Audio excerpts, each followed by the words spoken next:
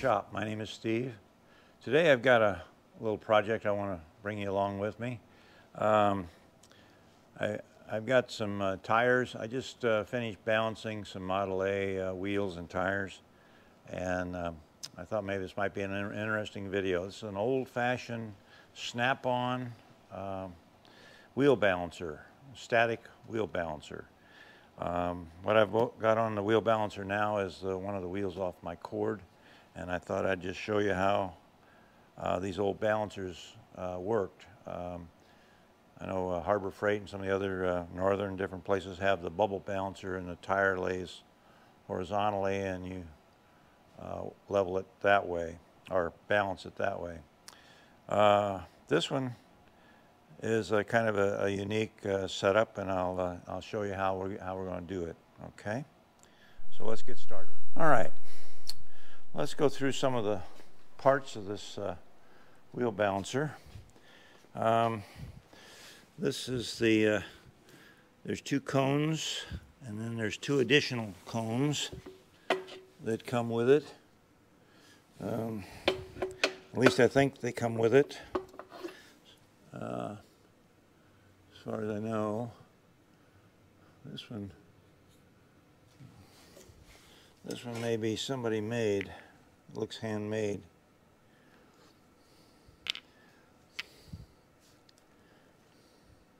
Anyhow, we've got these two cones and these two cones. The shaft that holds everything together. There's a locking nut that goes on there. We have our tool for putting the weights on and taking them off. And a couple more pieces I'll describe as we go. This is a snap-on WBK 2C, 2 Charlie. Okay, wheel balancer. And you can do from 13 up to whatever will fit in here, just about. I believe it goes up to 20 some inches. So it's pretty good for as compact and small as this thing is. You can do a wide range of tire sizes, from motorcycle wheels to pretty much anything. We've got some big wheels here, 34 by 5s. I haven't tried to do those yet. They may not fit exactly, but it can be adapted. You could take, for example, if you needed more height, if the wheel was touching down here, the tire was so big it wouldn't fit, these come off. You could make a couple of adapters to fit on there and raise these up as high as you need. So that's the height problem is not a big deal. So it can be adjusted for a lot of different sizes. So let's go ahead and I'll show you how I put the wheel on the balancer. Let me move this out of the way a little bit, and we'll bring these two pieces in play. Now, this cone will come off, but there's a keeper right here, a snap ring on there that keeps that there. And then what we want to do is figure out how to best put this on the wheel. And we'll use this for our centering. I'll put this on the front side. Now, if I put this cone on here this way, it won't work. So it has to go thusly. So that's going to fit on there like that. Now, the problem is this locking nut will not go all the way up. Let me lay this down like that for a second. The nut stops right here, so we're going to have to use one of these other cones as a spacer. So I'm just going to slide that on there, and then we'll put the locking nut on here.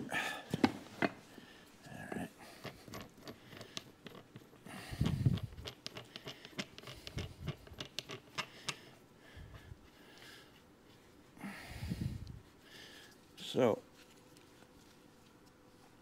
I get that on there nice and tight. And now we've got kind of a straight axle going through the middle of the tire. And this tire is a 650 16-inch. That's going to be important a little later on to know the size of the tire. So now all we have to do is mount the wheel, tire, and assembly on here.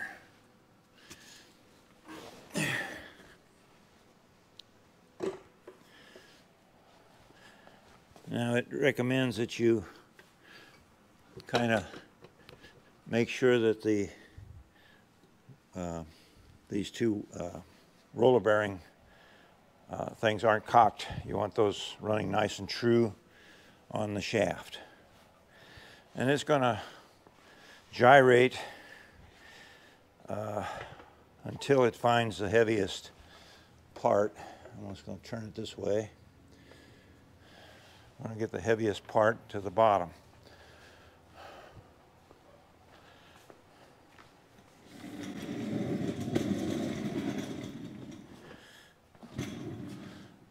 Now, since it's low to the ground and my joints aren't as young as they used to be, it's going to be a little easier for me if I sit down. So once we find the bottom, or the heavy end of the tire, let's see, what did I do with it? The directions say to use a piece of chalk and mark the bottom. Now, that's okay. Let me turn this around because I don't want to put the weights on the front. I want to put the weights on the back of the wheel. I don't think it's going to take more than 2 or 3 ounces. Doesn't look like it's that far out just by the way it's going here. Let me just turn this around so we can see the back side. Okay.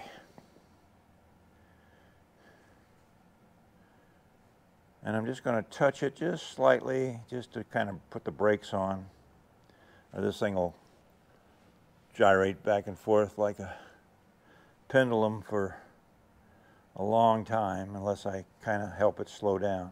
So there, we're getting real close to the heaviest part at the bottom. Now it says to use chalk, and that's okay. If you got chalk that works good, some tires don't like chalk. It's hard to get the chalk to work. At least my chalk doesn't seem to work very well on them. So what I've decided to do, and this will work just as good, I'm just going to take a piece of tape and I'm going to mark right here on the tire. That's the heaviest part of the tire is right there now. Okay? So how do we determine how much weight it's going to require to balance it? Now let's say, for example, it would take 2 ounces and it would be balanced. Well, if I was to put 2 ounces up here, that would make it balanced. But it's not the best balance. What we're looking for is a distributed balance so that we don't have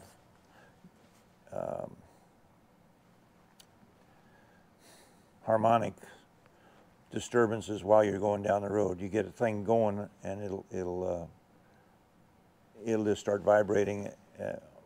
Even though it's balanced, it can still start to shake if it hits the road, just a bump at the right spot as it's turning and can throw it off.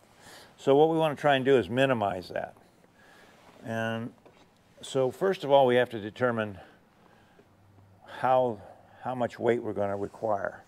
Now this tool comes with, and I don't know if I can bring that up here. I'll see if I can let you see that a little closer.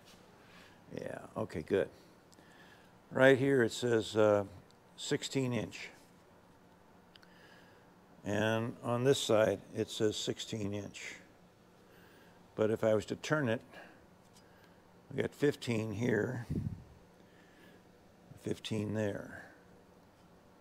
Then we go to 14 and 14.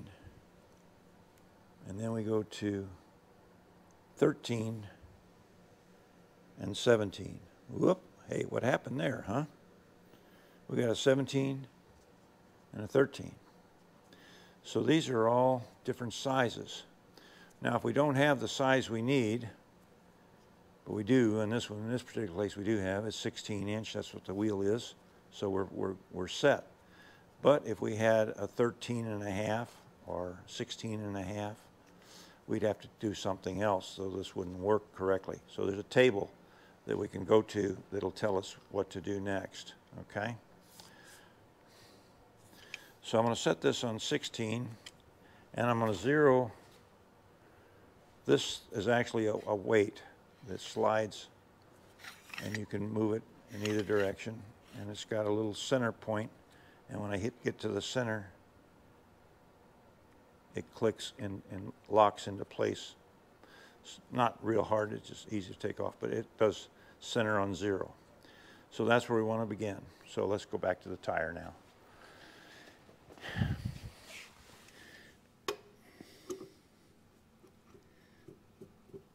What I want to do is bring it a little closer.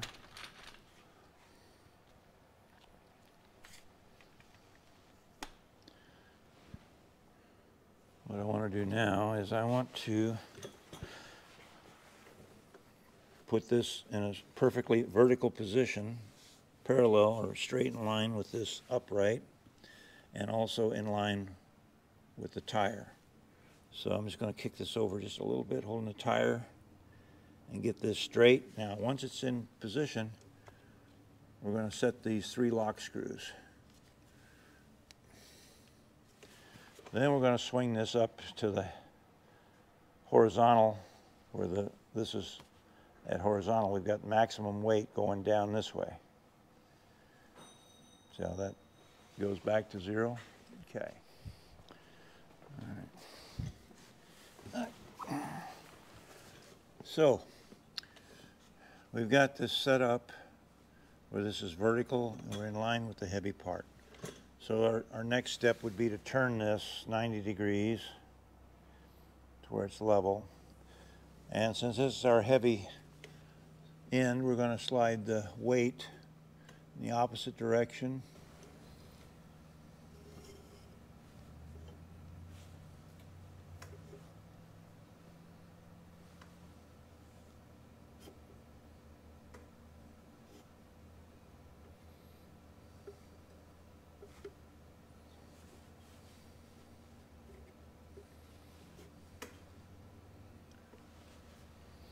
So, I'm going to take my hands off. It's still creeping down. So we're going to go up a little bit more.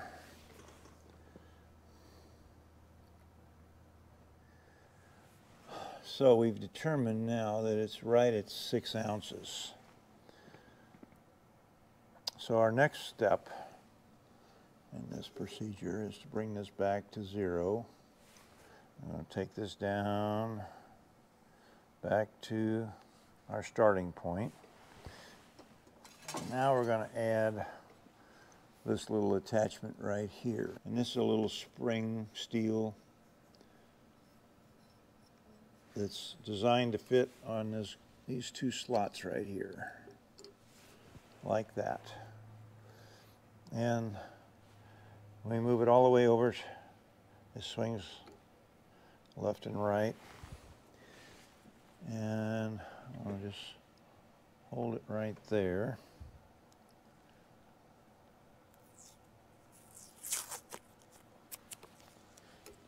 I want to mark. I'll mark underneath here.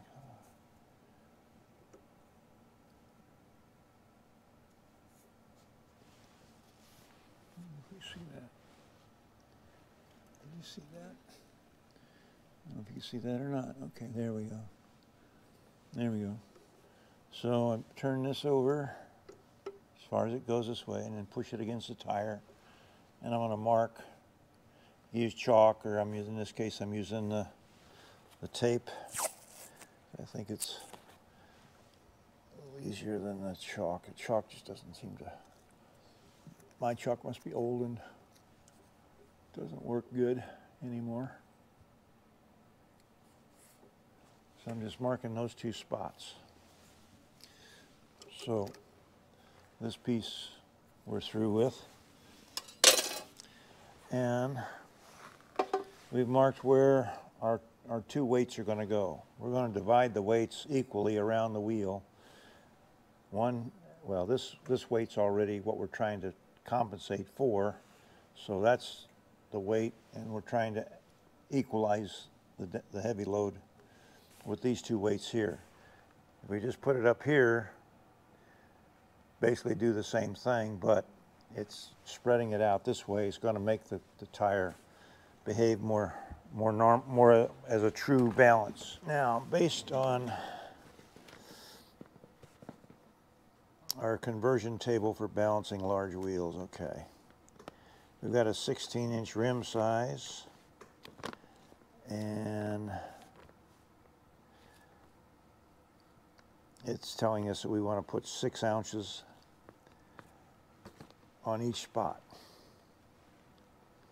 All right. So we need to find weights now equal 6 ounces to go on each spot. Now that's a lot of weight to hang on there, and we may want to just put 3 ounces on this side and 3 ounces on the other side, on the opposite side, and that'll give us our 6 ounces on each side. But it sounds like a lot, but that's what it comes out to. So I wanted to show you one other thing, though. They didn't mention this, and let me just go back over here and put this at the balance mark, which is right at 6 ounces. So now we're at 6 ounces, and it's just pretty balanced there. Now what they're saying is I should be able to turn this 180 degrees, and it'll stay balanced. It's just creeping a little bit, so it's just a little bit. It stopped. Okay, let's try it this way. So now if I flip this over on this side and stop it right there, and then take my hand away, if it stays like it is right now, we're golden. Okay? That was the other thing that they mentioned in the instructions. So I would say right now we're good to go. We'll put 3 ounces here and 3 ounces here. So let me go through my weights. They got all mixed up, and I've got to sort them out. And I meant to go to the store and buy one of those plastic containers with the divisions in them, so I could sort all these weights. I've got a bucket full of weights that are need to be sorted. So anyway, I'll be back in a second. As I've gone and through my weight assortment box, and I've got these are one is just slightly under 3 ounces, and one is just slightly over. Together they equal 6, and the same way with these two. So I've got 2 sets of weights here, and I want to put them on. So I want to put now the last tool that I haven't shown you that came with the balancer is this Snap-on WWP-11 hammer and installer remover, pry bar, hook, and a cutter. You can actually trim off with this pair of pliers. You can stick the weight in there and chop off a set amount, whatever you want to chop off. And it's a great, as witnessed by my bandage here, it's also a great pincher right there. It'll get you every time. If you're not real careful, get your skin in there and you'll regret it. Okay, so see if we can put a weight on here. Now it does say to take the wheel off of the balancer to put the weights on, and I'm not sure why that's necessary, but I'm not going to put the weight completely on because I may have to take it off if it doesn't balance correctly here. Now the next thing I want to do is, so what I'm doing here is I'm sighting down this line to the center of the axle, and then moving over here and lining my finger up to the center of the axle on this side. So the weight should go right about here. So let me see if I can get one weight on here. Okay. So now we can see it's out of kilter that way. I'll bring this back to 0 and now I'm gonna line this up with my 2 weights here. And this weight's gonna go right there. And on our mark. And then straight across the other side. And there. So let's see what happens. Looky there. Okay. Not much movement, but the weight's the heavy at the bottom right now. So I'm going to bring the heavy spot right up here. This is if it's going to move, it's going to move now. And it is.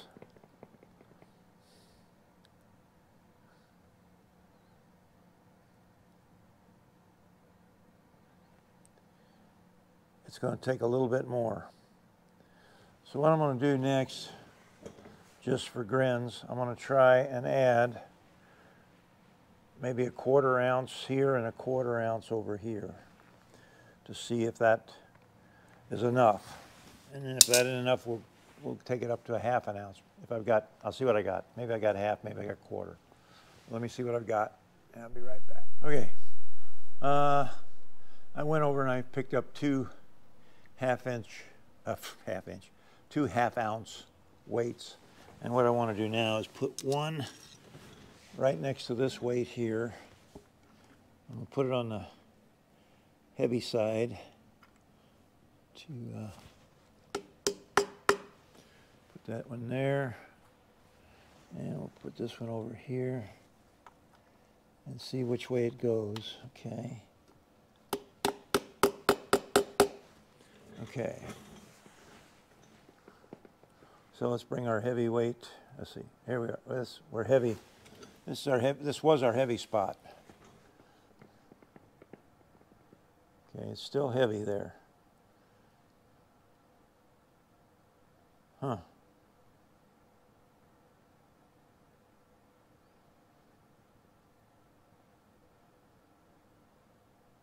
Still heavy. Okay.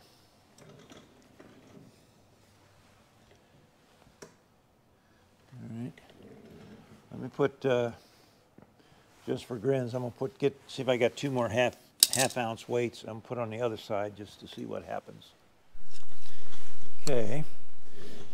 We've got 2 weights added, 1/2 ounce and 1/2 ounce, and I found 2 more, and I want to put those on the other side over here. So let's see how this works here. So I'll put one right here. That. And we'll put one more right here.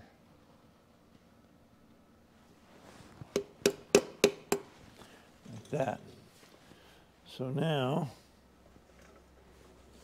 let's see if that's enough.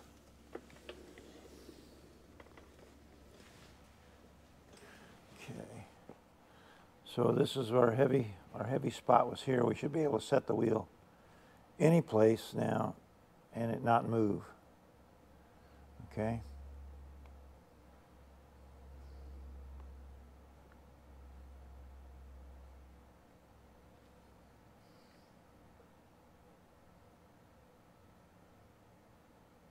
I'd say we're in balance, or very clear, very near, very, very, very near. It's like a veneer, very near. Okay, let's take it off We'll take this off now. Just take it out of the picture. And let's see what happens with that thing off of there. Yeah, now it's moving a little bit. Okay.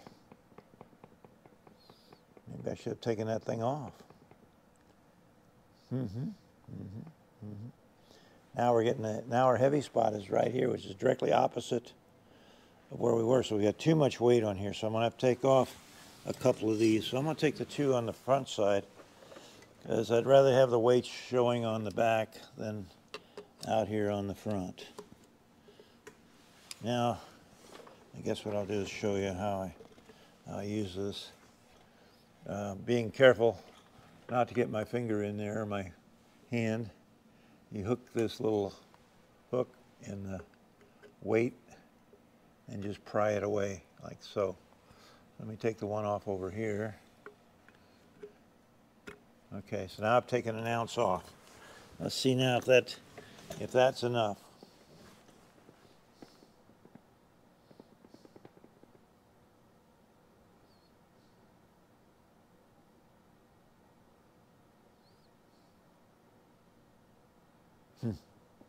It's moving to the heavy spot.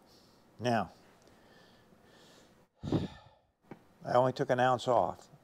I could put, you know, like a half an ounce maybe in the middle. I don't know. But it's within a half an ounce of being where we want to be. And for the speeds that these tires are going to go, that's more than enough, because these tires aren't going to go over 50 miles an hour, I guarantee you. As old as they are. So let's go back to the other side where our marks are, so we can see what's what here. This is where we started. This was our heavy spot right here. So I'm going to set it right at 90 and see if it goes down. And it does. Now let me bring it over to this side.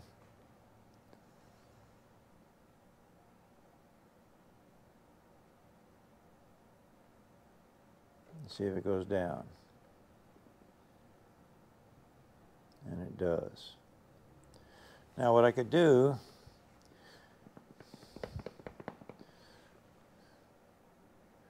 is I could move these weights up a little bit further. Because as I move these weights to the top, it changes the dynamics. So I'm going to take this little weight here off. And I'm going to take this little weight off here, off. And now I'm going to take these two weights here and slide them up just a little bit.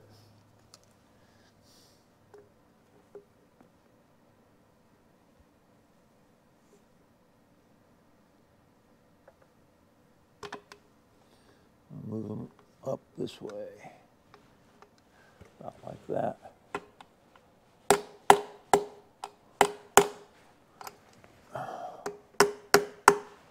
Like so. So now I've moved it from the center here about an inch that way. I'll do the same on this one now.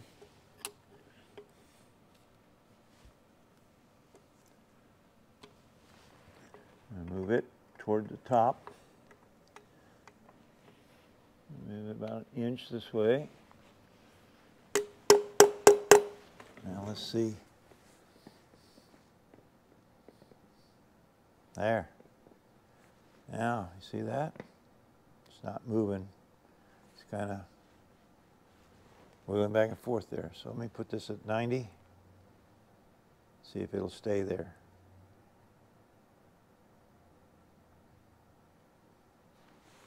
Okay. Very slightly. Very slightly. It's pretty good there. Let's try it on the other side over here and see.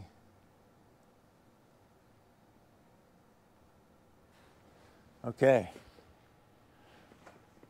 So I only used the little half-ounce weights to help me determine how much I was off, if I was off a lot or just off enough. And now by just moving these toward each other up this way to the center. Because if I moved them all the way up here, we'd be way out of kilter. So just remember when you do that, that's what you got to do. So the ones on this side are staying about where I'm going to leave them where they are, and these I'm just going to move together a little bit, and I think we're good to go here. So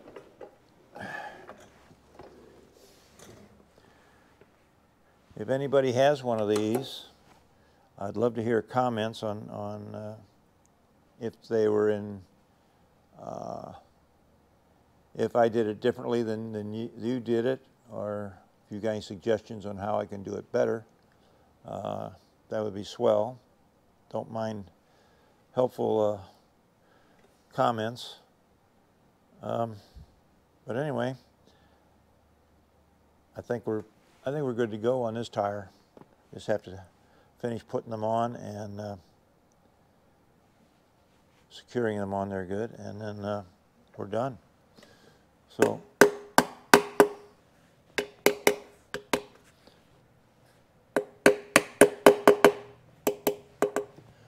thanks for watching, guys. Hope you enjoyed this video. And we'll see you next time. So long for now.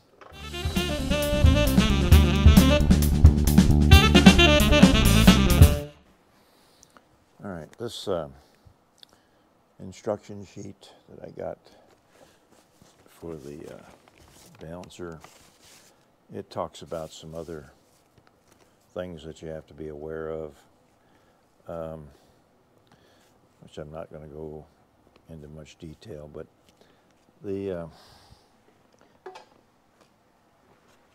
this arm that has the different scales on it, you rotate it to whatever you need. Now, if it doesn't show up here, if it's not a 14, a 15, a 17, or a 13, then you'd have to use, it tells you to just use the 16-inch scale, and then go to this conversion chart on the in the instructions on how to compensate for the weight. So as an example, I'll just read here what it says. Read the amount of unbalance on the 16-inch scale. So if it's not on the, if it's like a what would it be, a 19-inch, let's say a 19-inch wheel rim, then you would go down to the rim size here using the 16-inch scale. So that the 16-inch scale said you needed to put 2 ounces on, then you would go to this table here and it would show you the 19-inch wheel, and 2 ounces would actually only be 1 3/4 ounce. So it's a little less because the wheel is out. There's a bigger rim, so the centrifugal force and so forth is going to be bigger. So you don't need as much weight out there. So it goes from 16 up to 24 inches on this chart. And if you don't have the chart, then you just simply have to make a educated guess on how to do that. Now I may throw this up at the end on the, put a slide up at the end on the video showing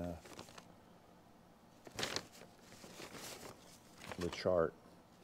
And then it's got this other chart here, conversion table for balancing small wheels. So this goes from, you use the 14-inch scale for small rims, such as 13.5 up or down to 6-inch. So if you got a rim that's 6 inches, it's pretty small. Then you would use this other scale here, the 14-inch scale. So you use a 16-inch scale for larger size rims, and then you use the, let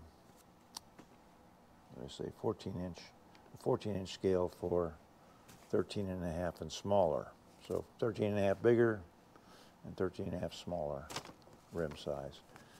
And it's just a conversion chart, but it's all within, we're very close. So like, and you would add when you get below, so for example, using the 14-inch slide or 14-inch rim size, and it called for a 2-ounce weight, but you actually had a 10-inch rim, it would call for 2 3/4 ounce. So you'd ask almost 3/4 of an ounce more because of the smaller wheel. So the conversion table goes above and below the median. And I've shown you everything else. Marking the weight positions, we showed you that using the calibrated beam. They call the calibrated beam. And so that's it for the Snap-on tools.